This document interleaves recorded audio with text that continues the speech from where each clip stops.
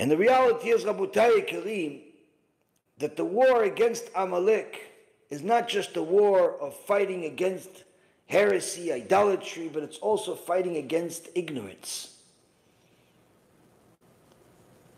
Because when the sheep finally comes to learn the truth of Shema Yisrael, it's not enough for them to just want it, because they'll have to also pass the test. The missionaries that are trying to convince them, and then after the missionaries, they have to go through the test of the Zionist atheists that are trying to convince them. These very same Zionists that for the last 80 years have been brainwashing the Jewish people with heresy and atheism. Everything they could possibly do to remove the Torah from the world, they've done. Whether it's when this country was founded in 1948 or now, they're doing everything they possibly can. Arav Shvadron, alav Shalom, used to cry about it, yell about it, how the Zionists would force Jewish kids that were poor, that made Aliyah Teretz Yisrael, eat non-kosher food, commit immorality. They would literally force their parents to send them to schools that were against the Torah, or else they would not give them money, they would not give them food. 80 years they've been brainwashing the Jewish people to go against Hashem, to go against His Mashiach. So the person that wants to come to Hashem and say Shema Yisrael, he has to also go through that. Because when he turns on the television, when he turns on any type of media, that's what he's going to hear.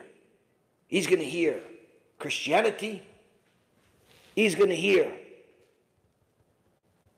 atheism.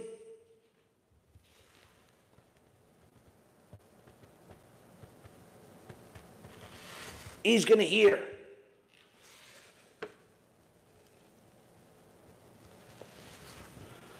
all types of things that are against the Torah. And if that's not enough, even after he hears the atheism and he gets through it, he hears the Zionism, he gets through it, he hears the nasty things they have to say about the Torah, he gets through it. He gets one of these Jews for Yoshke approaching him in the middle of the street with a microphone, asking him, what do you think of the moron that died for you and took care of your sins? And he got through it by telling the guy, listen, can he take away my debt also? Perhaps he can take over the payments for my mortgage. He gets through it. He realizes it's all foolishness. He finally gets to the Bet Midrash. He finally gets to the Shiur Torah. Then he has to deal with the Esav that looks like a Talmid Chacham.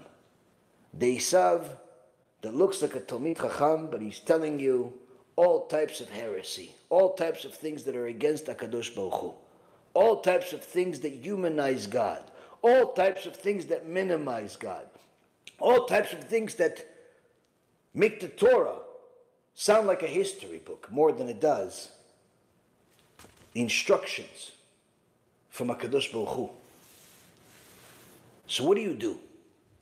What do you do at such a time of hostility? What do you do at such a time of hostility? Now Rav Wasserman told us that's also in the Pasuk. Follow the forefathers. That's the simple thing. Follow the forefathers. Yes, they said learn Torah. But look at what we're dealing with. You're right. It looks impossible, right? It looks impossible. It looks impossible. I want to tell you something, Rabotai. You know how we say God loves us. You know how we say that HaKadosh Baruch Hu adores us. We're so beautiful. We're His favorite. We're His chosen. This is not a figure of speech. As great as Rav Ovadia Yosef was, that we cannot get to even his ankle, his wisdom and holiness. The genius of Rav Ovadia Yosef was incomprehensible. Anyone that reads just even literally a page in the Yabia Omer, if they can't even understand the wisdom that's in it, already it was worth it to come to this world. Rav Ovadia Yosef would say, oh, we wish we could ever be like the Chida Kadosh, who on him, Rabbi Elimelech of Lezhinsk famously said, there's a tzaddik in Italy named the Chida, who through his wisdom is destroying all of the books of heresy there. If only Am Yisrael would learn his Torah, the Mashiach would come.